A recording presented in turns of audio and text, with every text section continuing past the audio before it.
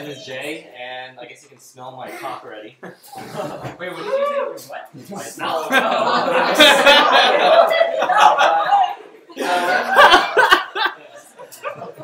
A bit of background on my experience on baking, I guess. I've been a baker for about 5 years before I went to tech, as I was actually working at bakeries and like industry stuff. So I'm not sure how many of you guys went to our 416 event with John, where we bake edibles. So I guess this was a pretty highly requested talk about how to like. So I guess I have the ability to read a recipe and I can already tell how it tastes from just reading the ingredients. And I'm gonna teach you guys how to do that in this presentation. Never. Well, I mean, like for baking, right? There's like only a certain limited number of stuff you use. But like there's spices and seasonings. That is true, but I've tried the seasons like on their own, so I know how to apply it. Like you kind of like do addition. You add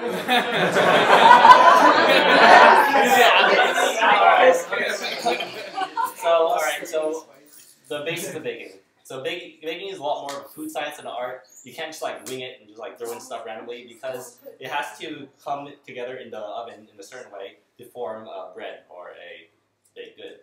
So so you gotta have like know the basics. So the most done study on baked goods is definitely like chocolate chip cookies. Like people have written like their whole dissertations on variations of chocolate chip cookies. So these are so this is an example of some person doing different variations of chocolate chip cookies using melted butter, brown sugar, granulated sugar, more flour, baking soda, all this stuff. Like I actually don't necessarily agree with some of these conclusions because they're different from my experience. But I mean, someone did the math. So same here. This is another study. All right. So when you're looking at a classic chocolate chip cookie recipe, right? These are some questions you should be asking. So like, why should I be using butter? Like, why not use oil? Why not use animal fat? Why not use like Crisco or like vegetable oil? So all right. So why both types of sugar? Like, why not just use like one type of sugar? What if I swap out the sugar for like Mountain Dew or something? That actually did happen. Well, it's a long story. Okay. Why not like full sweet chocolate chips? Why regular sweet chocolate chips? And why? So all chocolate chip cookie recipes say to turn the oven to either between 300 to 350 degrees Fahrenheit. So why this temperature specifically? These are all questions you should be like thinking about. All right. So these are the main ingredients in like. I'm gonna answer all of them.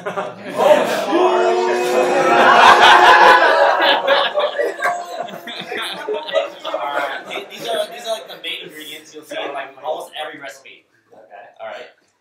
And let's see, so butter. This is like the first thing. So this is wheat butter. Oh. That's why it's green. Alright, so it's made from churned fresh milk. It actually gives you the moistness and that has like a nice savory flavor that in your cookie, I guess. So, and the replacement will be margarine or shortening. These are vegetable oil based, and they actually do not add any flavor compared to butter. And they actually have the same melting temperatures, so your baked goods will have like the same spread. So you can they're like 1-to-1 exchange. Oil substitute. So you can use oil as well to replace butter, but however, let's see, it won't like butter also creates like a flakiness in dough. Because it affects like it's called leavening. When it mixes with the sugar, traps air, and it gives you like a very nice fluffy texture. Oil does not do that. So you can also use cream cheese as a substitute for butter. But you definitely want to have full fat replacement because the fat actually gives you the moistness of the baked good. So higher the fat content, the better tasting it is. Alright, avocado substitute, which is what you guys are going to be tasting today. So if you substitute half a cup of avocado for half a cup of butter, like you can tell like the calorie difference. Avocado is definitely the healthier substitute. However, like actually I did not realize that, but it actually makes it very sticky, the dough. But it actually but make sure you don't do 100% avocado because it doesn't have the leavening properties of butter, so it won't make it fluffy. That's why I say like half-half. Okay. So creaming butter, this is the leavening process I was talking about. Is when you whip the cream and it captures air in the mixture. So let's see. The air then becomes like a leavening agent, which causes makes the fluffy, flaky, nice taste. All right. So yeah, let me think. Okay. And side note is when you make cheesecake, you don't want to cream your mixture because you want it like heart attack inducing and as dense as possible. So you just push it against the bowl when you mix it. So this is how the butter and sugar mixture should look like. So all right, now sugar. So this is what adds the sweetness to the baked goods, but also adds tenderness as well. So all granulated sugars are interchangeable. You can use like Splenda, cane sugar, palm sugar, coconut sugar, all of them like one-to-one. It's fine, but it won't change the chemistry of the product, but it will definitely affect the flavor. So let's see, what's the difference between brown sugar and white sugar? Brown sugar is actually also known as raw sugar, has 3% molasses because it's not purified. It has the same caloric value as white sugar, but has like larger, coarser crystals. And also, sugar doesn't really expire because they don't promote microbial growth. Brown sugar becomes really, really hard if you leave it over time, so you just throw it in the microwave. And it does actually get flat though, like the really old sugar will have like a distinct taste. So why use both brown sugar and regular sugar in the recipe? The answer is, so these are cookies made with only white sugar. They don't rise at all because baking soda requires an acid to react to it, which causes the sugar to rise, or the cookies to rise. And in this case, the acid is brown sugar. So lacking brown sugar results in very dense and flat cookies. Like these are like just crisp. Yeah. Let's see, anything else? Okay, yeah, this is a little bit more sciencey stuff where it actually absorbs moisture in the dough. So that's why if you use all brown sugar, it'll actually be like a bit too dry.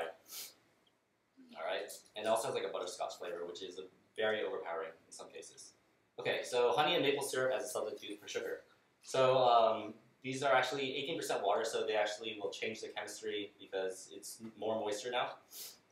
And honey seems like a healthier alternative, but it actually denatures a bit when the temperature is too hot. So you have to lower the temperature of the recipe by about 25 degrees if you're substituting it. It's also more acidic, and when it burns, it actually has a really bitter aftertaste. So actually, I'd recommend using maple syrup as a replacement, which actually doesn't has like a higher burning point, and I guess it tastes better too. And you guys are Canadian, so. Alright, powdered sugar as a replacement sugar.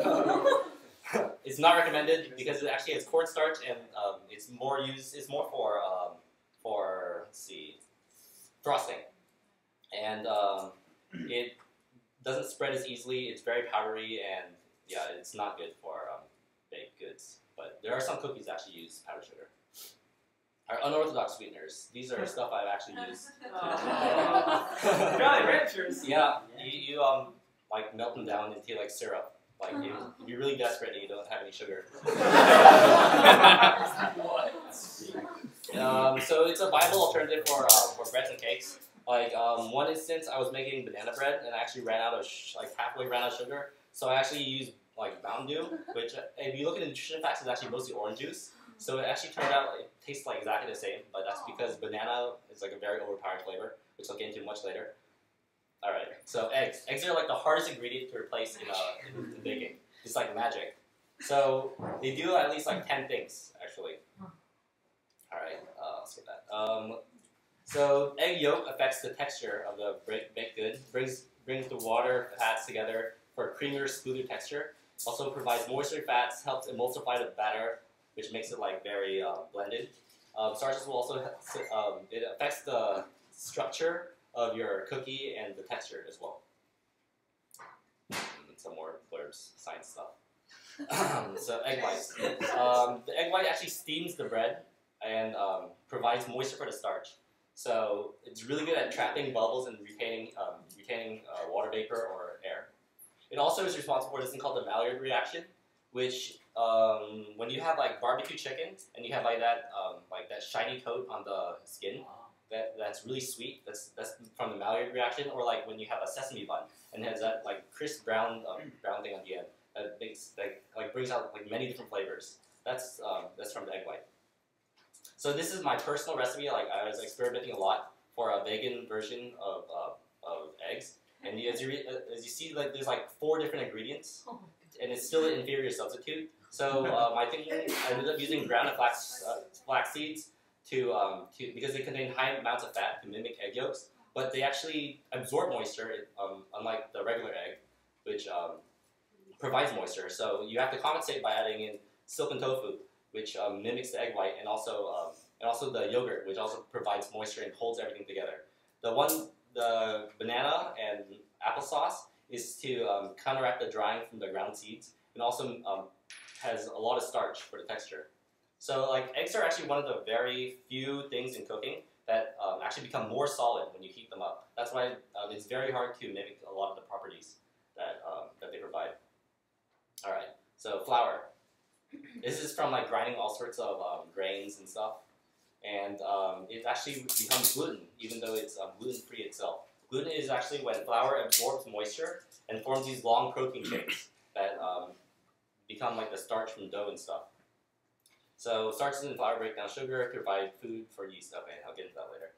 All right, so gelatinization occurs at 140 degrees Fahrenheit when the starches fully absorb the moisture to create the vacuum structure, like the bread texture. And it's a super complicated process. All right, so differences between flour. I'm probably gonna go through this really fast, but basically, all-purpose and restaurant blend are exactly the same. They're just marketed to different, like one's for restaurants and stuff, and the other one is for casual consumers. All right, so bread flour. This is has high protein content. I got cut off there. Let's see, whole wheat flour is like browner. They grind the whole thing. They grind the whole wheat berry instead of peeling it. Let's see, white whole wheat flour is they use albino grains, so it's actually white in color, and it's actually a bit different as well. Self-rising flour has baking soda and salt. It's just regular flour. Cake flour is used for very fine, very like cakey stuff. I don't know. Alright, so it's pastry flour used for pastries. Even more flours that I'm going to input on right now. One thing to note is that in my experience, almond flour, tapioca flour, and coconut flour, they all expire really quickly, so I usually keep them in the fridge. But yeah, they actually taste pretty cool. Is cricket flour made of crickets? Yes, it is. Is it from that other talk that was here one time that talked about crickets? Yeah. It's crickets. Okay, sorry. It actually has like a weird lumpy texture, which is like a bit off-putting compared to. Does it also create gluten when you mix with moisture? Yeah, all flour does. Okay. All right, let's see. Baking soda. So this is the thing that causes bread to rise and all the cookies to rise that are baking in the oven right now. And it reacts with the acid in the brown sugar to cause the cookie to rise. It produces carbon dioxide, but on its own it has a metallic and bitter taste. However, when it reacts with the brown sugar, it actually neutralizes that taste. All right, so these are variations without, no baking soda used. So you can tell like it gets more and more, more Risey. Yeah, risey.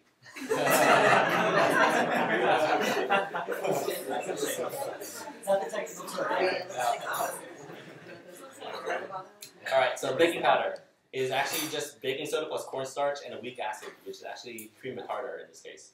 It's double acting, which means like where does it say? It says double acting right here. It releases bubbles when it's first stirred into the mixture. Then when it's heated in the oven, then it releases more carbon dioxide. All right, so yeast is the third leavening agent that's used. This is like never used for cookies because it has a very sour taste. But for like sourdough, like the whole taste of the sourdough bread comes from like the yeast culture. And different yeast cultures have different flavors. Which like if you have been to the Essa Bodine, they're supposed to have like a very famous yeast culture from like the mother loaf that's been around for like 140 years. All right, so heat acid catalyst. Let's see. Cream retarder is an acidic byproduct from winemaking, and it's commonly used for making like what's it called? Meringue, yes, where it stabilizes the egg white so it becomes like a solid structure. but it's not really used in cookies, so I'll skip that. All right, milk isn't really used in cookies either, but it's more for the structure of the batter rather than the flavor of the baked good. So you also want to use full fat milk usually. The more fat, the better.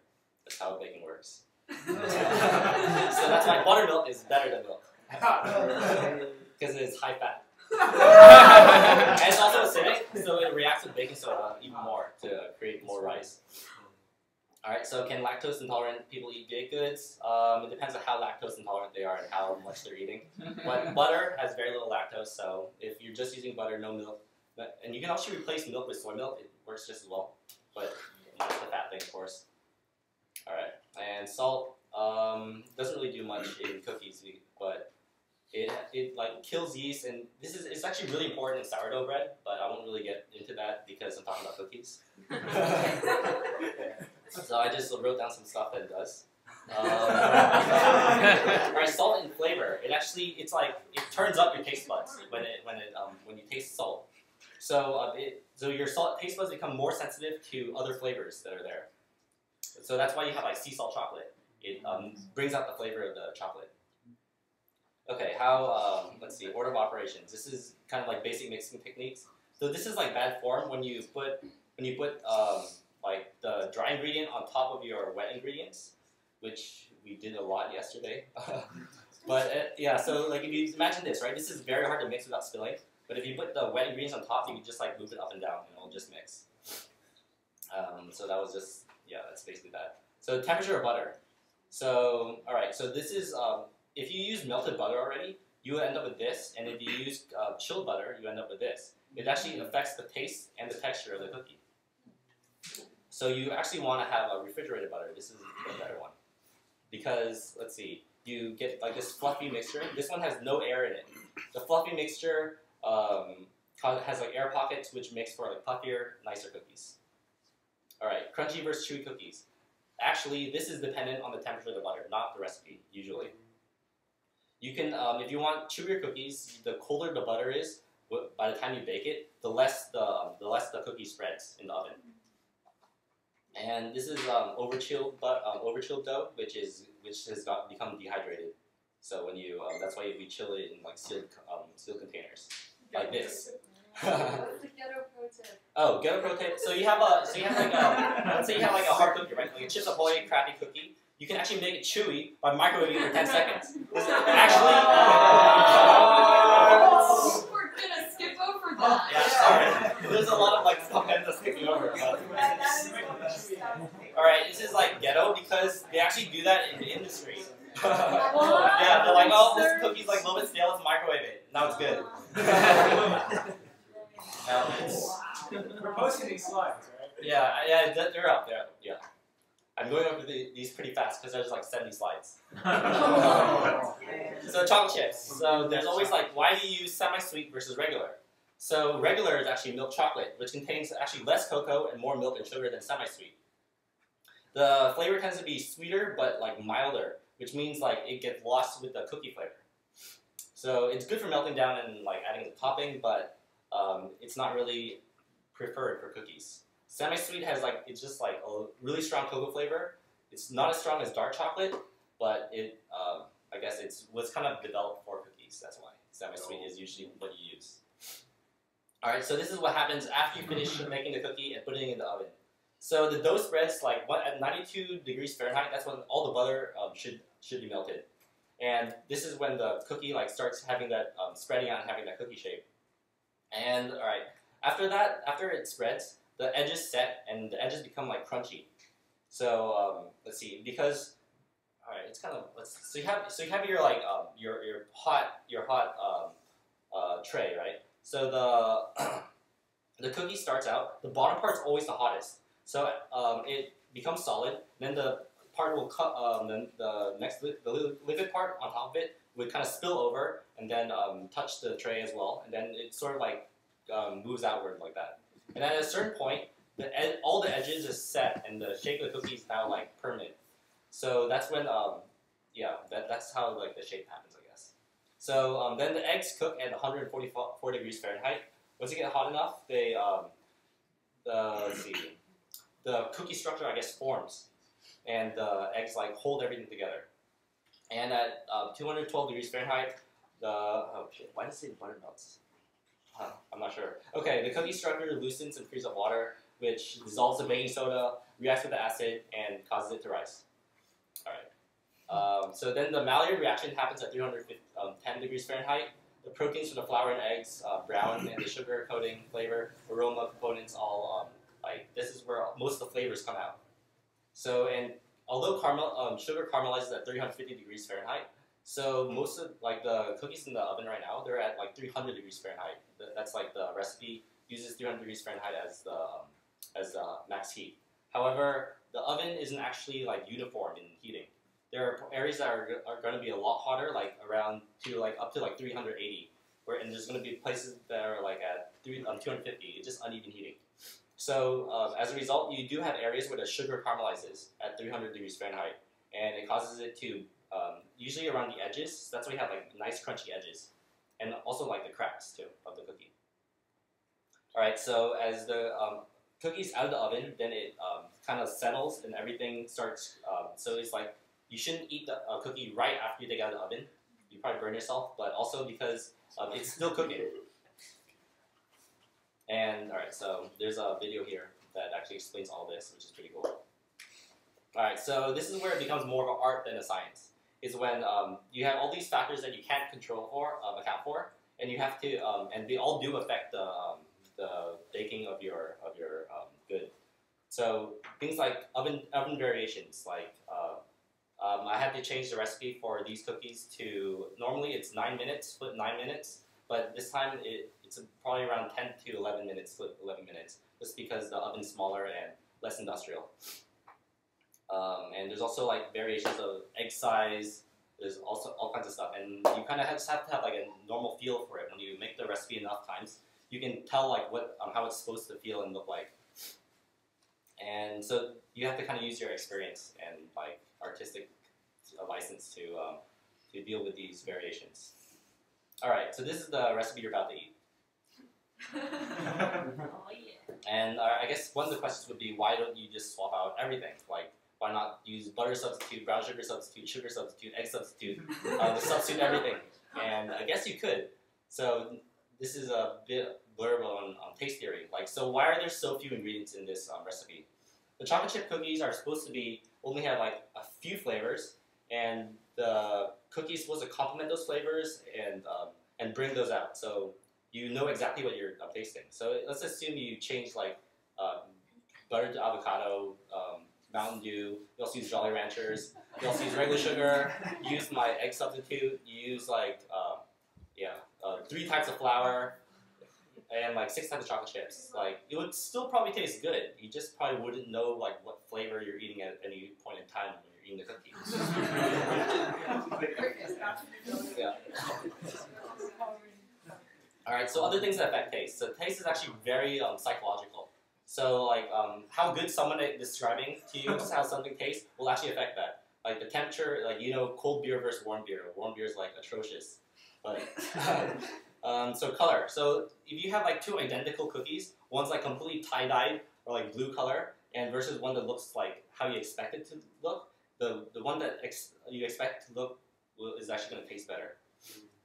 And let's see, environment, whether the restaurant actually, the location in which you eat food also affects how it tastes. How you eat it, whether you're actually paying attention to the taste or you're just chugging it, eating it. All right, so and there's also the height. That's all right. So this is actually a really interesting study. So Pepsi beats Coke in every single taste test, but Coke outsells Pepsi by 70 to 30%. This is the reason why is because people expect Coke to taste better. So when they run a brain scan of people drinking Coke, areas in the brain that for nostalgia actually light up. So they're actually it's bringing back memories of good times.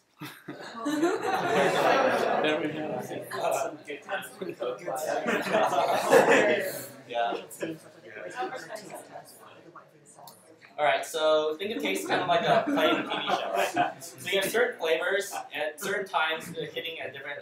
It's kind of like a stage. Early flavor would hit first, and then it does this thing on the stage, and then another one will either like block it out or come in. So this is like my MS Paint how the cookie might taste. So this is the actual cookie flavor. It's actually a pretty mild flavor, and it's pretty constant throughout the whole thing. The brown sugar, let's see. Yeah, the brown sugar has that little bit of a caramel taste that happens like right after the chocolate flavor. The chocolate flavor is obviously the strongest, but it's also one of the briefest tastes. And the butter flavor is very subtle, and it happens like right before the end. So having too many flavors makes it difficult to control what you're tasting and what you should focus on when you're eating. All right, edible baking. So this is a bit of weed. So weed is a very, very overpowering aftertaste that kicks in like right after a few seconds. So like if you have chocolate and weed, you'll probably taste chocolate, and then you taste like all weed. And then it sucks. So like very poor form I feel is when you eat edibles that have like, that just taste like weed. Because most, I guess there's some stoners who really like the taste of weed, but to the casual consumer, like, Jamie made these granola muffins yesterday. It was really good. You guys should try it. Yeah, we winged them too. But it's actually really interesting. So the granola muffins have very, very little weed in them, but you can still taste it when you're eating it. Yes. And it's like ridiculously low amounts. So that should give you an example of like how strong weed is. But the nice thing, so like these are my go-to replacements for covering up weed flavor: coconut, banana. So the better they cover up the flavor, the more weed you can put in. So.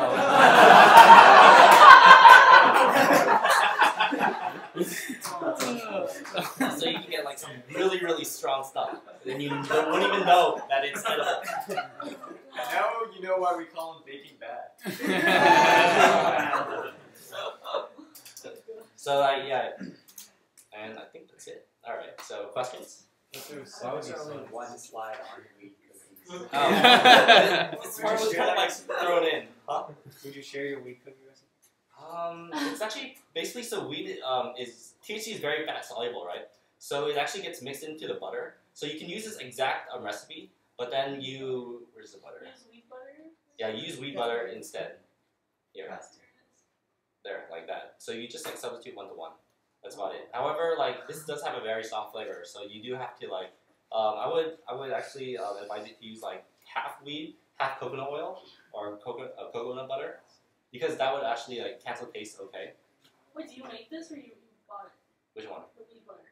Oh, I used to make it in college. It's like very tedious, very tedious. So there's like a huge process where you take the wheat, you put it on a tray, you bake it at 350 degrees, 400 degrees Fahrenheit, where it actually awakens the wheat, so it becomes instead of giving you like a regular high, like smoking, it actually gives you a hallucinogenic high, which is actually like a lot more intense and strong. So when you bake weed, like the weed before, and then you take the weed and then you put it into you strain it with butter, and then you simmer it until like the butter has absorbed all the THC, and you strain out the chunks of crab. So it's like a really, really complicated process. It makes your whole kitchen smell like weed. It takes like 3 hours. So I recommend buy red butter. What? Oh, there's a lot of medical like dispensaries. Yeah, dispensaries that sell it. And they also have like exactly how much weed is in each like ounce. And the strengths are different. Yeah, the strengths are very different. Does East sell it? East? Yes, they do. Oh, and you should talk about how it like changes the dough texture too. Oh yeah, shit. Like, all right. So okay, all right. So weed is actually very oily, especially if you buy it from dispensary. Like compared to this, you'll probably end up with something like when you mix the when you mix where is it? Butter plus sugar. Anyways, but yeah, when you cream the butter, you're going to end up with this no matter what. When you cream the wheat butter with this, so in order to compensate for that, you actually like either add more flour, or or you add more of a drying agent to compensate. Or you can bake it for longer. Yeah, or you lower the temperature and bake it for longer. Yeah, that's correct. So what was more? Yeah, go ahead. Have you ever seen the baking anime? Like the one with the warm hands. yeah. Is that Is that like Any realistic? I mean, I don't think warm hands would do much. The whole point of his backstory is that heat acts as a catalyst for yeast. So I guess it proofs faster in his hands or something. But honestly, there are these things called proofers, which in industry, it's basically a humidifier room where you just leave the bread in there for like a few hours, and it comes out like 6 times bigger. Then you bake it. So you don't need to work out to. Yeah, you don't need special abilities to do that. Yeah. So do you only bake cookies, or do you like to bake other pastries as well? What's your favorite thing? Banana bread. Banana bread. Because oh my God. you can have so much marijuana in a banana bread. Like no joke, we're having like 3 days when you first had it. What about like croissants? Can you make like weed croissants? Yes, you can. Croissants. The problem with croissants, they have a very subtle taste. Weed flavor is very overpowering. So you have to find something like either coconut. So you end up with like very strong coconut croissant or something like that to cancel it out. What chocolate? If baking awakens it, that means like baked edibles are the best way to consume weed. I believe so. We can agree to that. Yeah. I don't know. We can agree to disagree. Go ahead. When you come across a lot of the newer recipes, short of actually experimenting and trying them out, what kind of resources can you use? Are there literature? Is there like journals for this, or are there people you can talk to about this? What do you do? Like you're trying to like figure out how a recipe tastes If you before want you. to like find out how a recipe tastes, how to optimize that recipe, what do you do? Let's see. Besides experimenting with it, right? Well, like for example, I baked banana bread so many times that when I see a banana bread recipe, I can already tell like, oh, it's going to be either too wet or too dry or something, because I've just done it so many times. I know exactly how each ingredient affects it. But see, I think if you understand, like if you understand how all the ingredients are coming together in the baked good, then you can kind of like infer based on the ingredients, like how it's going to taste and the texture of how it's going to be. So it sounds like you have a very holistic kind of tried and true. I've done this before. This is what it feels like. There's also, I think, views that are more mechanistic. Like you add this and it adds this to this and that to that. No, I definitely agree with that. Like if you, like in these slides, I kind of teach you like how each ingredient interacts with other ingredients to affect the flavor and stuff. But I guess once you have like the basic understanding of that, then you can kind of extrapolate like how other things taste. So is cooking a science or an art? I think it's both. That's what I was trying to. Yeah. I'm definitely approaching this from the scientific perspective because like I'm giving you kind of like absolutes, like how each thing affects each thing. Yes. Like so this is a very scientific approach. However, like I said, there's a lot of factors that you can't account for, like variations. Yeah. That you have to kind of like use your like your own judgment on how it's supposed to look versus how it looks right now. Go ahead. How would you describe your touch? My touch. I